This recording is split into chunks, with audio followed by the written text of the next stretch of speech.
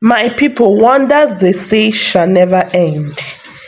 People have been thinking Karimo is really fighting for justice for Mohbad. Now we know that Karimo is not fighting for justice for Mohbad. According to her in this video, it's not by force. Nobody can force her to speak if she don't want to speak. And nobody can force her to come for the coroner inquest. Guys, I'm going to put the audio for you to listen. But before I do that, if you're just visiting my channel for the very first time, you're very much welcome. Please hit on the subscribe button to subscribe to this channel and turn on the bell icon to get notified on time whenever I upload any latest video. Let's go, guys. I was going to do that. Long fire for. A long fire for. She should not talk to Baba. She should go to Baba Legutin. She should call Baba. Àti legal team àti bàbá ta ló sọ fún yín pé mo fẹ́ bá wọn sọ̀rọ̀. Lè erase the fact pé family méjèèjì yẹn mọra wọn rí. Kí ni tí yín gan ẹ̀dẹ̀ lọ ṣọ́gbà lé yín? Ẹ̀dẹ̀ lọ rántí lé yín. Lè erase the fact yẹn. Mo ti kúrò lórí ọ̀rọ̀ ìyá Mohbad àti bàbá Mohbad. Anything tó bá wù yín kẹjọ bá wọn yanjú ẹ̀, mo ti kúrò ńbẹ̀ ní ìsọsí mọ́. Mo mọ nǹkan tí mò ń sọ fún yẹn ní kò rí bẹ́ẹ̀. Mo ti kúrò lórí yẹn. But èmi tí mo torí ẹ̀ jáde, èmi ò sá o. Arógun má sá ni mí o. Gbogbo everything tí mo sọ, ti release, ti account, tí Wunmi ò bá ṣí account lórúkọ ìyá ẹ̀ tó ní huge sum of money nínú account yẹn láì ṣiṣẹ́ láì ṣàbọ̀, sue mi Wunmi pé mo parọ́ mọ́ ẹ. Sue mi. Every damn thing tí mo sọ tí n bá dúró níwájú George. Ẹ̀yin tẹ́ wà l'Amẹ́ríkà ẹ mọ̀ nǹkan tí mò ń sọ. Ẹlòmíì dẹ̀ wà l'Amẹ́ríkà náà kò ní right. Èmi máa ń gbé orí wọ anywhere. Even me, I love challenges. That is who I am. Anything challenges, ibi tẹ́ ti máa ń rí mi nìyẹn. Mo máa gbórí wọlé síbẹ̀, mo dẹ̀ máa gbà nǹkan tí mo fẹ́ gbà jáde. Mo tún sọ àkáǹtì tí bàbá Mohbad sọ lálàkọ́kọ́ yẹn tí Wunmi ò bá jẹ́wọ́ fún mi pé nǹkan yẹn ṣẹlẹ̀, tí mo ní kó lọ print statement of account tí wọ́n kọ̀ tó takú kó sue mi Wunmi, mo díẹ̀ 1 million times tó ò bá sue mi á jẹ́ pé ò kì í ṣe Wunmi.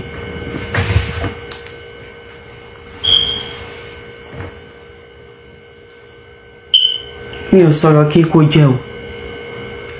Ẹ má bà nǹkan jẹ́ fúnra yín ni. Tẹ́ ẹ sọ pé she should go to Baba. She should call Baba lawyer. Who tell you say I wan follow Baba talk? Me, I don tender apology now. Mo ti ṣe apology. Mo ti ṣe everybody, gbogbo àgbáyé ti gbọ́ ibi tó rìn dé ó ti rìn débẹ̀. Pé wọ́n parọ́ wọ́n gbé gèǹjẹ lé mi lọ́wọ́ ni. Mo dẹ̀ bọ́ta. The only thing tí mo bẹ̀rù lẹ́yìn Ọlọ́run tó dá mi is the American flag. The American flag ni mo tún bẹ̀rù. That I will protect. I will continue to protect. Nǹkan tí mo tún bẹ̀rù nìyẹn o. Every other thing. Yeah, in God we trust. Mommy Lighton, in God we trust. Kódà pé ẹ̀mẹ́ni tẹ́ ń bá pò. I was the one that said if they honor me. You said the Nigeria flag ńkọ́. I wasn't in the Nigeria army. I was not a member of the Nigeria army. So I don't know anything about the Nigeria flag, but I'm proud to be a Nigerian too. èmi fúnra mi ni mo ní tán bá pè mí máa lọ. Illiterate yẹn náà ni mo fi acquire gbogbo nǹkan tí mo acquire olórí burúkú. Tán bá pè mí, yeah, I'm a member of the US Army, US National Guard Reserve. Tán bá pè mí máa jẹ́. Ẹ wá ń sọ fún mi pé I should go to Baba lawyer. With which backings? Legal backing will lẹ́yìn fẹ́ fún mi. I will now call him. I will now be talking po. So màá pè yàn sìn á lóhùn Baba lawyer. Màá wá máa bá sọ̀rọ̀ lórí phone. Màá bẹ̀rẹ̀ sí ní da tọwọ́ mi lẹ̀ fún. In God we trust. God bless America. Màá bẹ̀rẹ̀ sí ní da tọwọ́ mi lẹ̀ fún. Is that how it works? That's not how it works, my dear people. So I love challenges, I love challenges. Tough task ni mo máa ń like láti take. She get. But ẹ má lọ wá.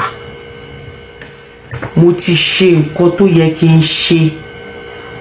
God bless America, yeah, God bless Nigeria too.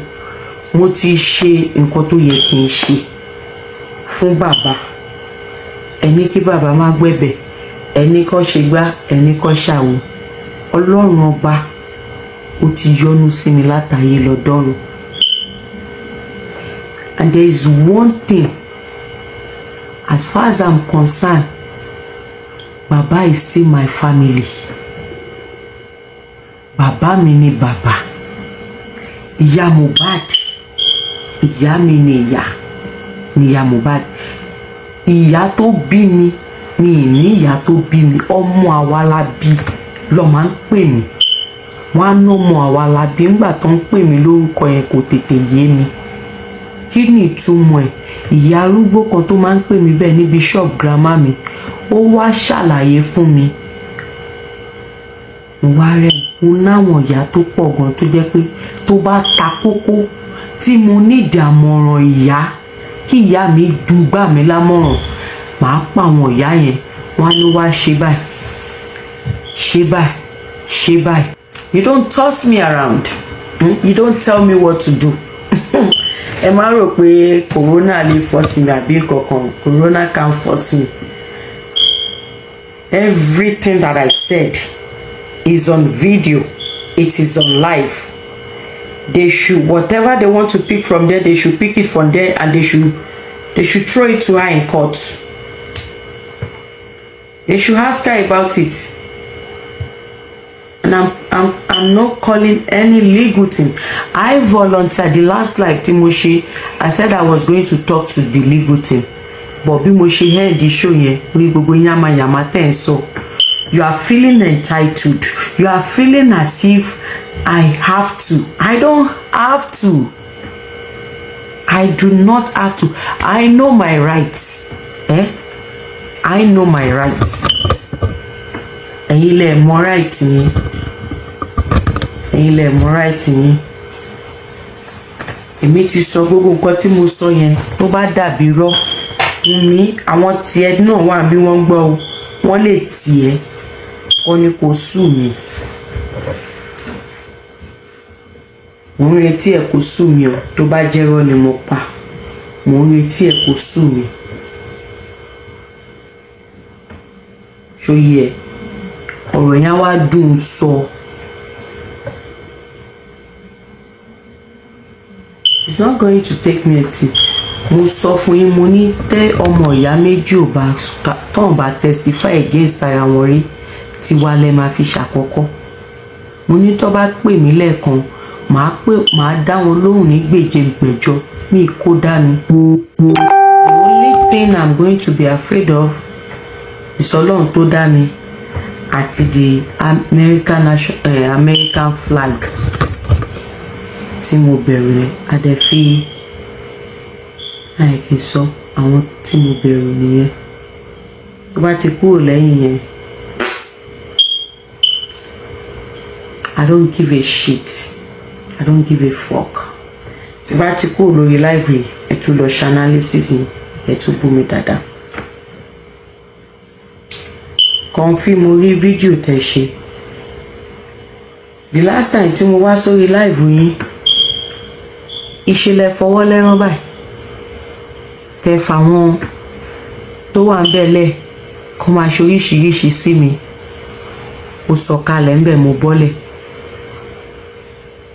ẹ wá sórí live mi mo ní kó má drag ìyá Mohbad ẹ sọ pé I will drag her ẹ mo rí first comment ẹ mo ignore second comment mo ignore ẹ kọ́ tó ẹ̀mẹ́ta nínú àwọn tó wà lọ́dọ̀ mi jọ yẹn àwọn fans yín máa wà ń bẹ̀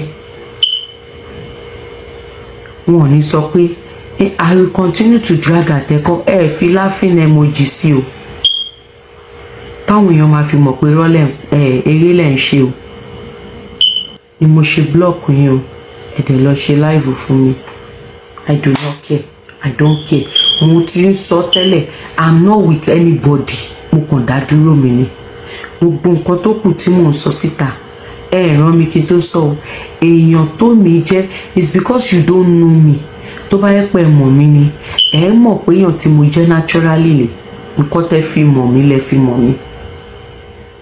The truth is that this is not something new.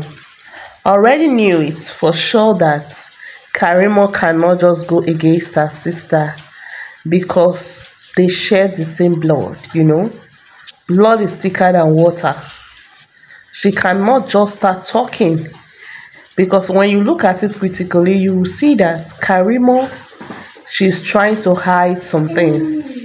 She only say the ones that is not that relevant. Of course, she knows exactly what happened, of which she's supposed to tell the public, this is what happened. Now is a chance for her to speak in coroner inquest. According to her, she said because people have been saying things, people have been dragging her, even people that are supposed to be fighting for justice for Mohbad, they are dragging her, calling her names. That because of that, she's not going for the coroner inquest. She's not going to say anything any longer. If truly is in her mind to say something concerning this whole case, she would have done so for a very long time. But Karimo is just trying to play with the people fighting for justice for Mohbad. That is what I know. And she's trying to gain followers, you know. That is just the plain truth. Because she knows that majority of people are all fighting for justice for Mohbad, that they want justice for Mohbad. That is why she now turned to be fighting for justice for Mohbad. Guys, this is my opinion. What do you think about this whole issue? What's your opinion? Kindly drop it in the comment section of this video. And if you are just meeting my channel for the very first time, very much welcome. Please hit on the subscribe button to subscribe to this channel and turn on the bell icon to get notified on time whenever I upload any latest video. I will not forget to appreciate all my subscribers. Thank you very much for subscribing. And to my returning viewers, thank you very much for viewing my videos. Guys, don't forget to share this video and also give this video a super thumbs up. This is Lightness Media, guys. I will see you in the next video.